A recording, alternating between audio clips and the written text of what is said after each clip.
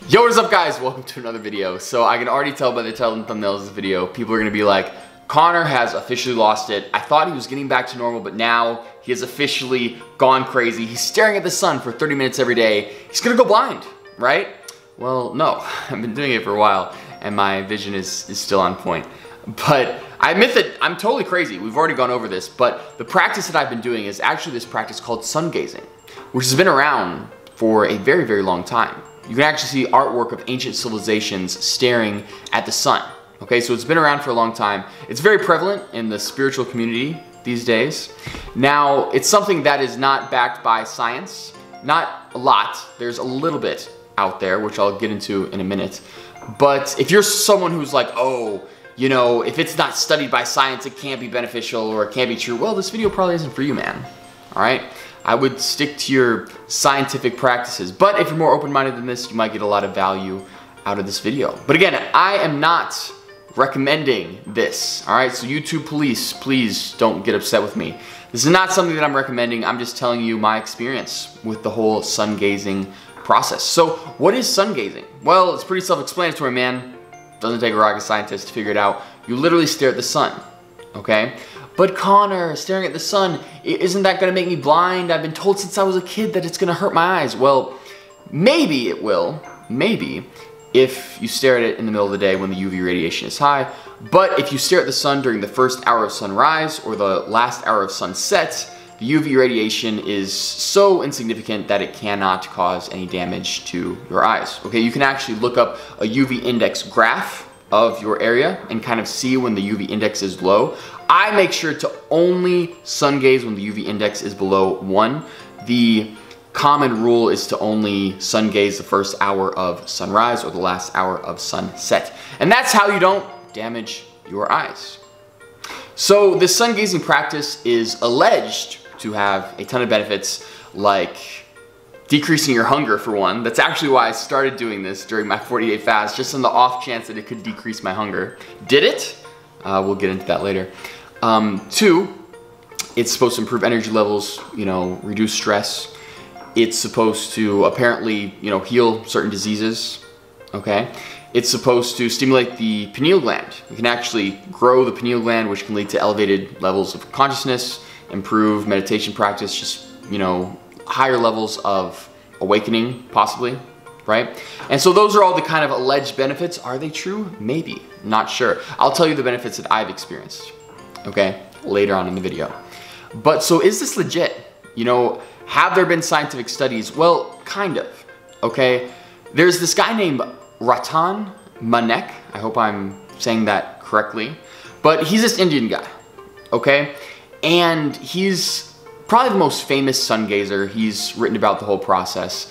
And he's actually been studied by Thomas Jefferson University and Pennsylvania University. They followed him around for something like over 100 days. And he has been known to not eat. Apparently he's been fasting since 1995. So that's many, many years of fasting. And is that true? Has he really not intaken a calorie since 1995? I don't know. Okay, maybe, maybe not. Apparently he does drink water and a little bit of buttermilk, so apparently he's taken in a few calories, but other than that, he's pretty much been fasting since 1995. Is that true? I don't know. I have an open mind to it. And these colleges, they studied this guy and they followed him around, and yes, he didn't eat. He sun gazed just like he said. And yeah, so apparently his story kind of checks out. Also, the most interesting thing though, if you don't believe any of that, if you think he was somehow sneaking in food during those days, they measured his pineal gland and it was 3 times bigger than the average adult. Okay, and you know, he obviously contributes this to his sun gazing practice. So that's the most interesting part. Most of the time, your pineal gland will actually shrink with age. His apparently has actually grown. So that's really, really interesting. So this is really the reason that I'm doing it, right? Spirituality purposes, elevating my level of consciousness, increasing the size of my pineal gland for more spiritual experiences, right? Yeah, you know, it'd be cool if I reduce stress, reduced hunger. That's cool, but those things are pretty much in check. So I'm kind of doing it for the pineal gland purposes, right? So let me show you guys how I do it, all right? I like to do it in the morning, okay? You can do it in the morning and in the night. You're actually supposed to start off slow, right? Only you know, a few seconds every day and gradually build up. So I'm at the point where I do it 30 minutes to an hour every morning, and as long as the sun is up. That's the thing. I have definitely skipped some days because, you know, here in Austin, it's definitely cloudy some of the time. So I can't sun gaze every day, but every time the sun is out, I will go and do it. So I've done it for the past around 60 days. You know, I started during the 40-day fast, and I've been doing it ever since. And I think it was somewhere around the middle of the 40-day fast. So here's how I do it. I go out to this, you know, kind of naturey part of my apartment complex. All right, I got my little chair there. I sit down and yeah, I just stare at the sun. You know, it's not complicated. One thing that's interesting is I do take my shoes off, okay? And I am in contact with the earth. So I'm also in this process practicing this thing called earthing or grounding. That's a whole nother video. I'll probably do a video on that. But there's a lot of benefits from actually being in contact with the earth and actually getting the earth's electromagnetic frequency.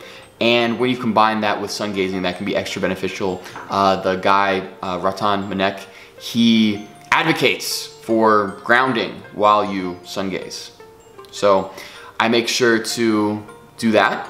And yeah, I just sit there and stare at the sun, and it's kind of a meditative practice as well. So the benefits that I get out of it short term is immediately after, I feel very present, okay? And whether that's because the sunlight is stimulating my pineal gland or not, that's up for debate. It's most likely just because I'm engaging in a meditation practice. You know, it's object meditation. So when you stare at an object and become very focused on it, that's simply a type of meditation. It's a way to train your awareness, and you know, obviously you'll feel a lot more present afterwards. So if anything, if you stare at the sun for 30 minutes straight and you use that as an object of meditation, you're gonna get some meditative benefits from it, okay? Other than that, afterwards, I definitely feel kind of an increased amount of energy. Now, usually I do it in the morning, so I might just be waking up. Also, I mean, that's how we're designed, right? When we see light, it's supposed to increase our energy because that signals, yo, it's daytime. Same thing when, you know, we see darkness, then our energy is supposed to decrease because our body's telling us it's time for sleep. That's why when you look at your smartphone before bed, it's so hard to go to sleep, because light actually keeps you awake, right? So that makes sense why my energy would be increased. Other short-term effects, my eyesight is a little wonky right afterwards, but it's the same as if you were staring at any light, okay? You'll kind of get that kind of effect where you'll blink afterwards and still kind of see the light for a while. That goes away very quickly. But yeah, as far as long-term effects goes, it's hard to say what effects I can contribute to sun gazing because there are a lot of variables at play, right? I've been recovering from a 40-day fast. I've been doing a lot of other self-improvement, self-development practices. So it's hard to say exactly if these improvements that I've been experiencing have been caused by sun gazing. Because I have been feeling like I've been able to meditate a lot deeper. I've been having some pretty cool meditative experiences, okay? I've been able to get a lot deeper, but again, I've been meditating more and more as well, right? I've also been less hungry, but obviously, I mean, that makes sense because I'm recovering from a 40-day fast, okay? So did the sun gazing really help me on my 40-day fast? I don't know. I mean, I completed it, right? Would I have been more hungry if I wasn't sun gazing during the 40-day fast? Maybe, but there's really no way to know, okay? Am I feeling less stressed? I mean, yeah, I'm feeling great. I feel absolutely great, but again, I don't know if I can contribute this to sun gazing or not. I know I can at least a little bit because 30 extra minutes of meditation a day is gonna have all the benefits that 30 minutes of meditation is gonna have. So if you meditate by staring at the sun, I mean, it's gonna have all the same benefits as just meditating in general. Okay, so that's one thing that I know that sun gazing helps is, it helps you get all the benefits that meditation would give you.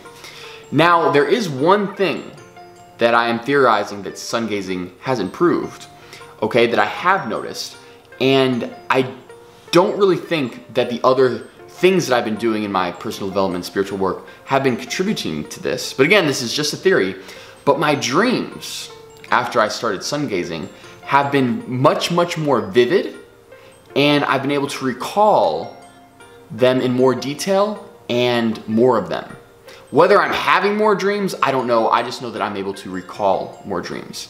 And you know, I'm waking up in the morning, the feeling of the dream is much more potent, right? So I'll actually awaken with that feeling, that emotional feeling of the dream, if that makes sense. And my dreams have been, the probability of them being lucid are much more high.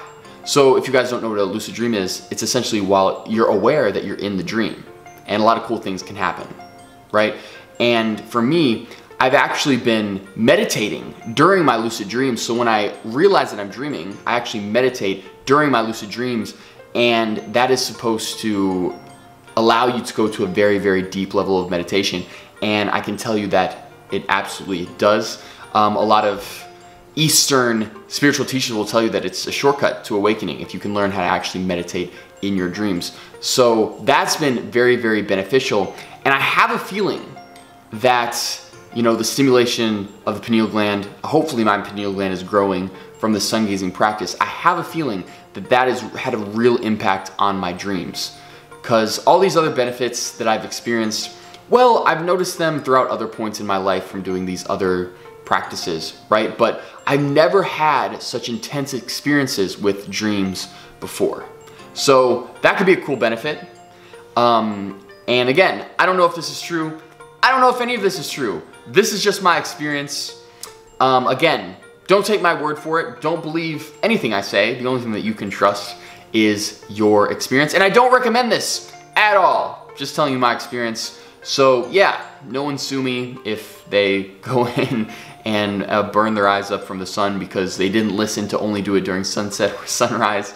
But yeah, that's my whole sun gazing practice. I hope you guys enjoyed the video. I hope it gave you guys some cool insights and perspectives. And yeah, if you guys want some more spiritual content, check out my Patreon. Link is in the description below. And yeah, I'll see you guys in the next video. Love you guys. Peace.